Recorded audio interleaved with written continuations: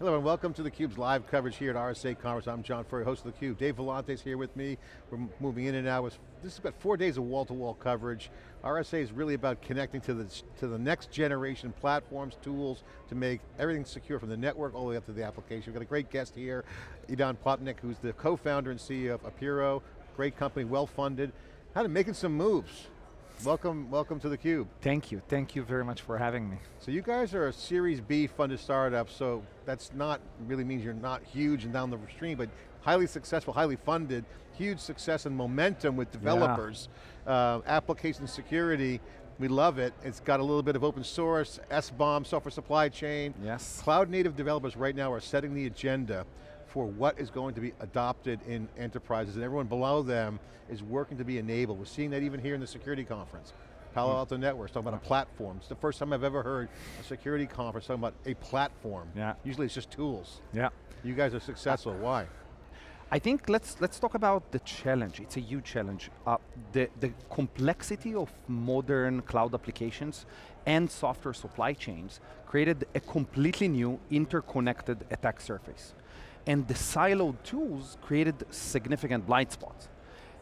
So eventually, the poor AppSec engineer needs to deal with hundreds of thousands of alerts without context, and then he's shifting these alerts to the developers. Friction, everyone take the tools out, and you have cacophony, and you deliver risks to the cloud.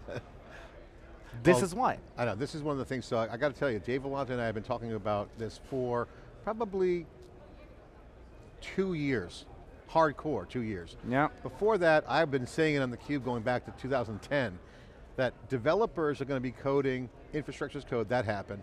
Then we were saying data as code, programmable data, because now data is now moving into the field of large language model. Right. Prompt engineering is just prompting a call to another language model. That's like a procedure call, that's like coding. Absolutely. That's going to become codable. So the question is, if you could flip the script, who decides where the data's stored? The developers have no decision on it. So I think developers will drive every single infrastructure decision in the future. What do you think about that? So first, I think developers are part of the conversation of the architecture. So you will see where the data flow between components in the application and where it's stored because it affected the performance of the application. The application security engineer will decide what are the security controls to put on this data. So you need to work in harmony, and you need to decide where the data is to be able to control it. And I think this is the hard work of the application security engineer in this. So the core problem that you're solving is what? Take a minute to explain your company's North Star mission, why you exist, what you brought to the market, and why is it working? Why is the product working, and who's your target audience? Sure. So our mission is to secure the code you developed and the way you deliver it to the cloud. Okay?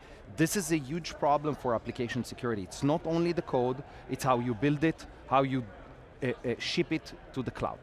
This is a huge attack vector. And as I said, the current tools create a lot of alerts. So then you have one AppSec engineer to 200 developers, this is the ratio, and he or she are overwhelmed with all the alerts. And eventually they need to fix them, and the context is what they are missing. And what we are bringing to the picture is the following. Our application security platform basically builds a real-time inventory of all the code components, the applications, and the software supply chain. So you can ask any question across any code component and get a real-time answer in a second. Then we are orchestrating and correlating all the security signals from your siloed tools, and then we connect the dots on our risk graph.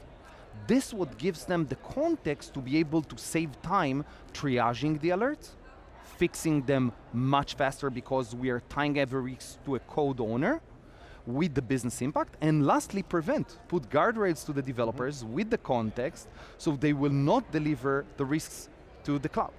So that sounds awesome. Let me just dig into that. By the way, congratulations, it's a great solution. I love it already, but I want to ask you a specific question. So you got an inventory of all the software bill of materials, of all the components of the software. And the relationship between them. In production. in the code. In the code itself, okay. And you can ask question. This API that talks to this open source dependency and expose this API data, is it already being deployed in production? Knowledge graph for developers. It's a risk graph for developers and AppSec engineers. So the use case is an alert, a bunch of alerts are going off. So what's the use case? What's the problem right there? Okay, Great. where's the code? Someone's hacking us. It's like a hospital, all the alarms are going off. What do I pay attention to? So let's take the Log4j example, Yeah. okay? In the code, you have 5,000 Log4js.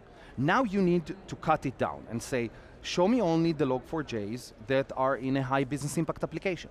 Show me only the Log4js that are in the same repo where I have an API that also exposes PI data. Let's fix this first.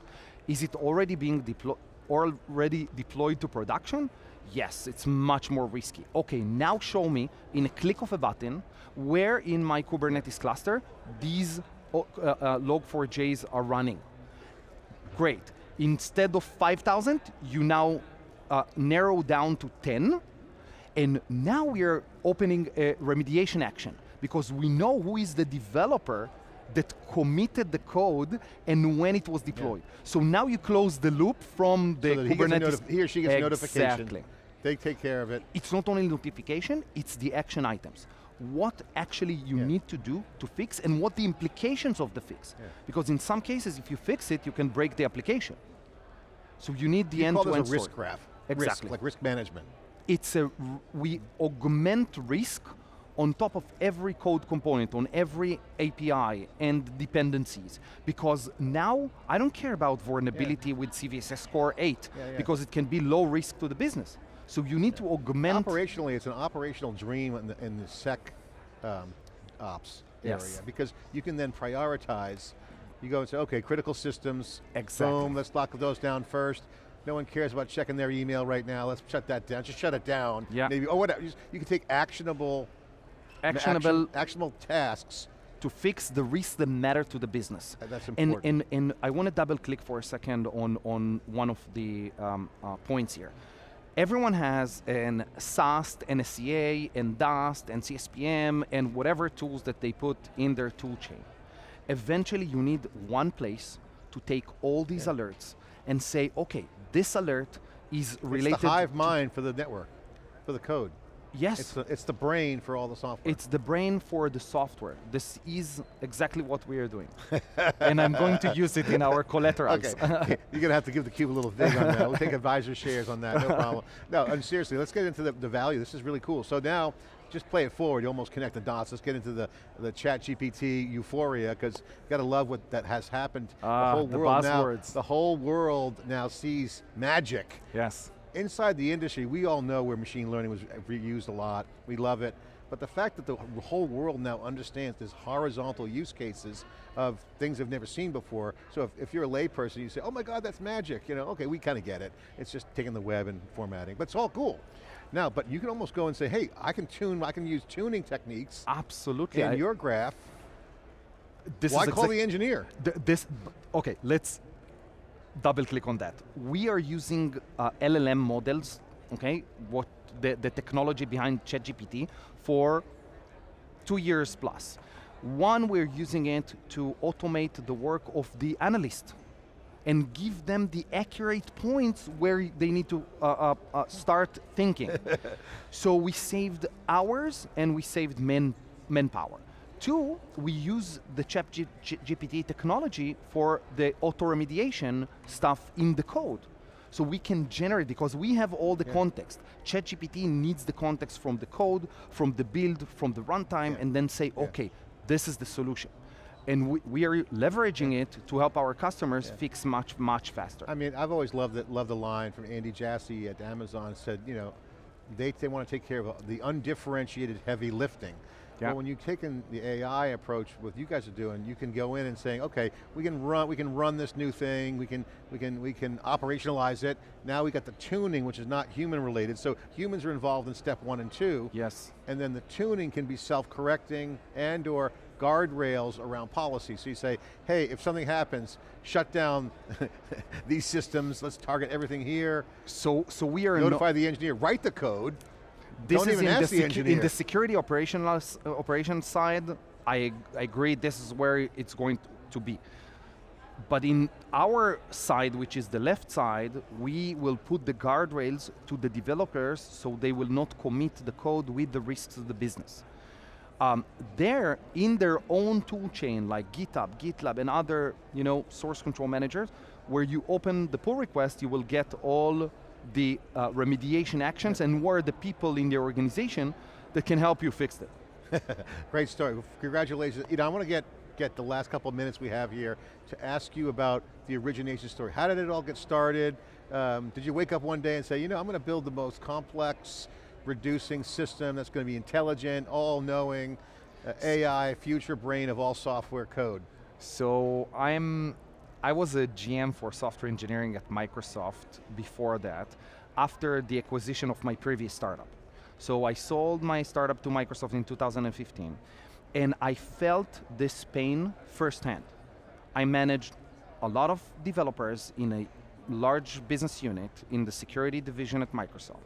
And then they said, okay, you need these risk management processes, like these questionnaires before every release. You need a SAST, and a CA, and a DUST, and a secret scanning, and pen testing.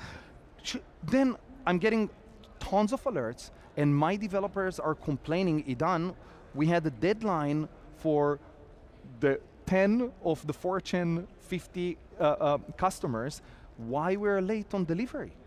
And all these hassles. Yeah. Blockers, paperwork, boring stuff.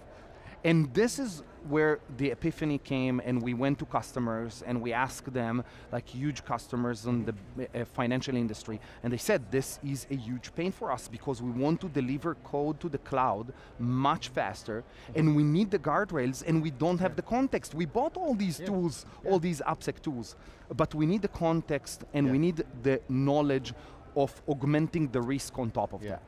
Andy Grove, the famous legendary Intel CEO, once said, let chaos reign, and then rein the chaos in. And I think you're starting to see this with your success, is just cut to the chase. Cut to the chase. Make it simpler. Why are we doing all these things? Well, what's the purpose? What are we optimizing for? These are just great questions to ask. Yeah, and the thing is to do more with less.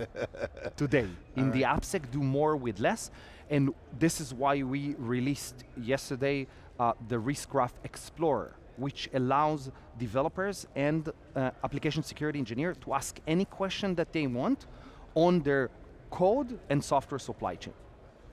We had a great success. Quick 30 seconds left in the program. Put a plug in for the company. What are you looking for? Obviously you got plenty of cash. You're doing well with the customers. What are you looking for? How big is the team? Give some stats. So we are around 130 people at the company across Israel, the R&Ds in Israel, and the business development, and all the go-to-market team is across the US, Canada, and London. We're expanding dramatically, and we had 531% growth ARR from year over year. And it's insane. Suddenly see the rocket ships goes up, and we are hiring, and we are extending our capabilities with more and more things that will help the developers deliver secure applications to the cloud. And your priorities, keep the R&D going, go to market, increase the sales and marketing. Now it's go to market. It's like 80% go to market focus. Congratulations on your entrepreneurial venture and endeavor. Hold on to that rocket ship. Make sure it doesn't blow up. Thank you. What's it, unregulated disassembly that Elon said? Unscheduled disassembly. It will blow up, we just need to contain. They actually hit the button, they blew it up because it was going to, no, you guys are on a good track. Congratulations, looking forward to following the progress, and you're the brain of software. Congratulations. All right, CUBE coverage here. We're bringing all the action here at RSA 2023. I'm John Furrier, Dave Vellante. We'll be right back after this short break.